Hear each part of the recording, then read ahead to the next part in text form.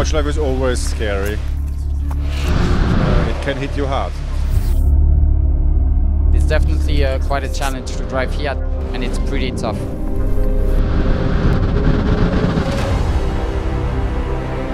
The new generation of the car feels great. The updates we got are really nice. The car gives you a lot of feedback, so you know where the limit is. Yeah, nice car to drive. No lap is as the other. Even now, after I think it's my 12th time starting here, you learn new stuff.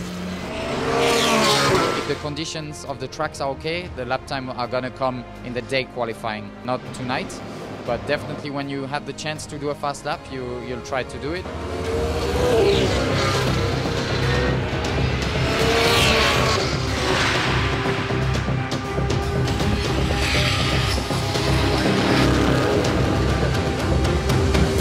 This is a lottery where we choose our position for the top 30. To be able to drive 2 laps on the Nordschleife completely alone with new tires, low fuel, it's one of the best things you can experience as a race car driver. I even get goosebumps now talking about it.